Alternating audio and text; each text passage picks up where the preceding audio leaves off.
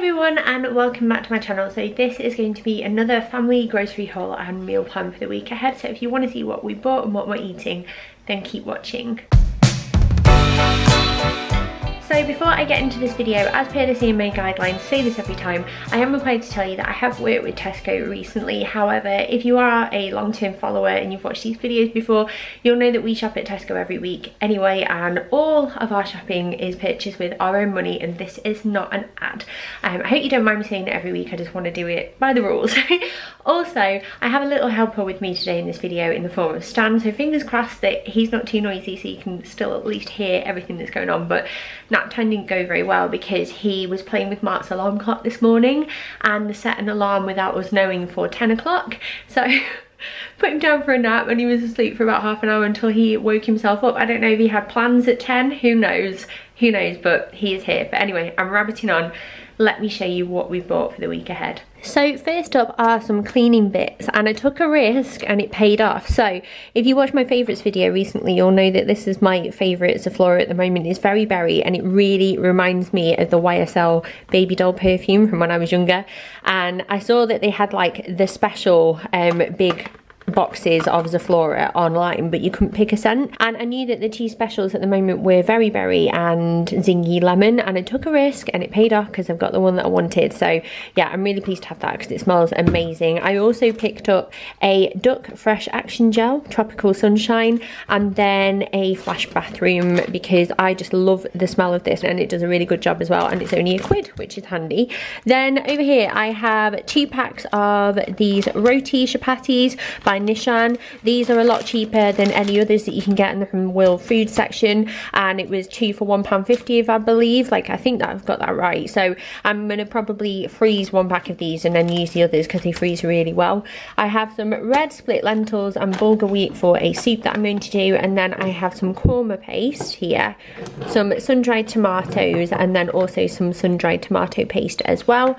And then over here I've got some linguine and then 2 packs of the smoky fajita kits, because I find with 5 of us now, particularly as Stan eats quite a lot for his age, one of these kits is just not enough, not at least to like fill me and Mark up anyway. So what I've done is bought 2, and then any leftovers can be used for lunches the next day. That was the way I was thinking of it anyway. So I got the Tesco version rather than the old El Paso because they were more affordable. Then over here is all of like, I don't know, bread and snacks and that kind of thing. I've got the usual white toasty because we just think it makes the nicest toast. Got some large seeded burger buns. I got these because, well, I actually got these from inspiration from my grandparents. So hi Grandma and Gramps if you're watching.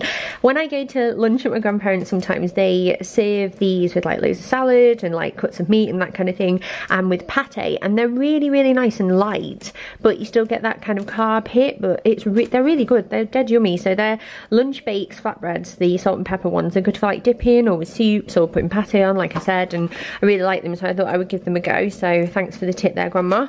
I have some Meridian peanut bars that are Mark's fave. I've got some self-raising flour. I just got a small one because we don't really have the space for the massive bags, even though they're cheaper, because we're really tight on cupboard space in this kitchen. We have some bunny bites, and then these were on offer, and I've had these before, but they're the blue corn tortilla chips, and I really, really liked them. So I saw them on offer and I thought I'm going to pick them up as a treat because it is the bank holiday weekend. And then the only frozen item I got this week were these garlic bread slices, so I can stick them in the freezer and take out like however many I want, which is quite handy. And then everything else in a very cute baby is over here. So let's get started on this side. I have some Maris Piper potatoes, I have some Jersey Royals, I got some tomatoes on the vine because they're still on offer, some baby plum tomatoes, 2 packs of the Nightingale Farms peppers because they're the cheapest ones and I need those for a recipe this week. I've got some red onions and it cost me 45p for 4. I've already got a couple left in as well, so that'll do me fine. I've got some basil, flat leaf parsley and coriander here for various recipes, and a aubergine, which we don't cook with a lot, so I'm trying to like push myself out of my comfort zone and use ingredients that we haven't used for a while. I have some rocket here, 2 lemons and 2 limes. They're like 30p each if I remember correctly, and then a large garlic as normal. I have 5 bananas here, I think, and they cost me 71p. And then I have some raspberries and some strawberries, just because I had to do an Aldi run earlier on this week for extra fruit anyway. We don't need that much more. I have an extra large cauliflower and a broccoli at the back there, and also a cucumber. Got 2 avocados, and then over here we've got some low-fat coconut yogurt, 0% fat Greek style yogurt. I have some sour cream. I have a very chatty baby as well. Are you talking? Yeah. Yeah. Oh, hello. I have some Pilgrim's Choice extra mature cheddar because that was on offer, some Creamfields Greek feta, unsalted butter and brie as well here. I got some more of those fresh cut chips because they're just dead handy. I have some of the Creamfields fromage frais because they're nice and cheap again. This coleslaw was on offer, so it's the finest coleslaw, and I think it's like the crunchy chunky one, and that's for a recipe that I'm doing. I have a whole chicken here because I'm actually going to do fajitas with a whole chicken. I figured I would rub the spice mix all over the chicken from one pack and then use the other spice mix from the other pack to do all the veg with, and then any leftover chicken can be used in sandwiches or salads or leftover wraps the next day. That's my theory anyway, because it only cost me £3.41. Sorry chicken, I'm bashing you to death there, aren't I? Yeah, £3.41 for an entire chicken, and I wouldn't even be able to get like that many chicken breasts for that price, so I'm hoping that will do a good job. I have some, oh this is new, lamb, carrot and onion mince with 18% fat lamb mince and meat and veg, so it's like a 2-in-1 type thing. I'm using this for a recipe, but I thought it might just be that little bit healthier and a nice way to get extra veg into the kids. It could be absolutely rank, but I'll let you know on that one. I have some Mattison's pork sausage, smoked pork sausage. This is really handy to have in for pasta dishes, as you can see here. You know, like if you just coming home from work, or you've got like kids clubs on and stuff and you don't know what to make them, you need something quick, you can just cut this up in a pan with like some onion and passata and garlic and make a nice pasta sauce, and then cut some pasta, and then you're good to go. So I thought I would get that out in because it's on offer at the moment and it would be handy to have in the fridge. I also got some Wiltshire cured ham and then some Wiltshire cured bacon as well. This bacon here is for bacon butties, and then this bacon over here is for a recipe. This is just unsmoked streaky bacon from Woodside Farms, and I'm going to use that in a recipe instead because it's not like, you know, it doesn't need to be amazing bacon. Then I've got some pork and honey chipolatas here as well for a recipe, and then 2 packs of these pork belly slices, which were only £1.99 each. Then, because I nipped into the Co-op on the way back from the school run before, I thought I would quickly show you what I picked up. I wasn't sure when our Tesco order was going to arrive, so I went in to see if there was anything that we could grab for our lunch today, because Mark's working from home and we don't have much in.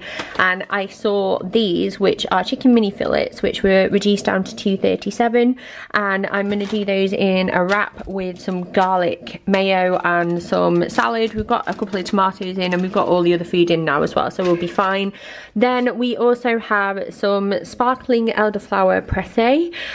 Mark's mum and sister are coming to visit tonight, and they're not in a stock for food because they want to get back, but I thought I would get some like nibbles and stuff, and obviously because Ali's driving, I figured I would get this in case she fancied like a refreshing drink that was a bit more fancy. And then I've got 2 packs of the Indian naan chip selection because I love these, and I'm going to put those out when they get here. And then I've also got some fruity flapjack cookies and chocolate brownie bites as well to have when they're here. And then finally they have a pizza special Co-op food magazine, which I'm going to read this weekend, I think, with a glass of wine if the kids let me. So quickly onto the meal plan. So Friday tonight I'm going to do some homemade pizzas for the kids because I have some frozen dough left in our freezer. Actually, I need to get that out and defrost it, so it's a good reminder. And I have other ingredients in already that we can do a pizza with, so that's us all sorted because they have jiu-jitsu, and then obviously Mark's mum and sister are coming round. And then we are probably going to get a takeaway because then it'll be a lot easier and we can just enjoy their company and like sort that out later on. On Saturday I'm going to do roast chicken fajitas, as I've mentioned. We've not had fajitas as a family in ages, and the kids love making their own wraps. It's quite a nice one to like put it all in the middle of the table and share with, so that's the plan for that. And I'm going to make some homemade guacamole with the avocados I bought, and then we've got salsa in the pack, and I've got some sour cream and cheese as well. And I'm hoping that using the whole roast chicken is like a good idea. Fingers crossed it works. On Sunday I am going to do sausages with cheesy pea mash. I saw this online on the Tesco website. I think it was like a Jamie Oliver recipe, and I didn't do that recipe in the end because I wasn't interested in the rest of it, but he mashes up peas with the potatoes and then add some like cheese in or something like that to add some extra veg in and get your kids eating more veg. My kids are actually alright with eating veg, but I just thought I would try it and see if it was nice. And then we're going to do some extra veg with that and gravy, just because it's like a Sunday lunch. The weather's not going to be great here for the bank holiday, and I thought it would be nice to have something cosy and warm. I might even do some Yorkshire puds as well, because we have everything in to make them. I'll see what the family think. And then on Monday I'm going to do barbecue pork belly baps with homemade chips and coleslaw. I found a recipe on the BBC Good Foods website and I'm going to take inspiration from that. And then on Tuesday I'm going to make Turkish peed, I think it's called, or pida. I don't know how to pronounce it, so if you are Turkish or you know what this like meal is called, then please feel free to correct me down in the comments below. It sounds amazing. It's like a flatbread pizza type thing, but it uses the lamb mince that I brought, you know, with all the veg in. And I thought it would be nice to try something new, so I'm going to base it on the recipe that I found on the Tesco website, and I'm actually going to make my own flatbreads from scratch because I have a recipe that I like to use, so I'm going to do that because it'll be easier for me because I'll remember it. On Wednesday, another Turkish recipe is a Turkish lentil soup with some bread rolls. I'm going to pick some bread rolls up fresh on the day because they're always nicer when they're fresh. And I just thought this sounded like really filling and warming and hearty, and because they'll have swimming lessons on Wednesdays, the kids can have theirs and then we can easily heat it up afterwards as well when like they've gone to bed. So that's the plan for that anyway. And then on Thursday I'm going to do aloo gobi tray bake with chapati, which is another Tesco recipe that I found while I was doing the grocery order, and I'm going to use korma paste instead because it's a bit lighter for the kids. And then I'm going to top with some coconut yogurt that I brought. And then on Friday, I'm going to do my own recipe, which is a one-pot bacon and brie pasta, and I'm going to serve that with salad and garlic bread. And that is the plan for the week ahead. I'm really excited about all of these meals because I've been trying to pick some like different things that I've not done in a while, or like, you know, ingredients that I've not used for ages, like pork belly, that kind of thing. So fingers crossed, it's all very nice. But yeah, thank you so much for watching. Don't forget to subscribe if you're new, but of course I will leave that down for you. And have a lovely rest of your day, whatever you're up to. Bye!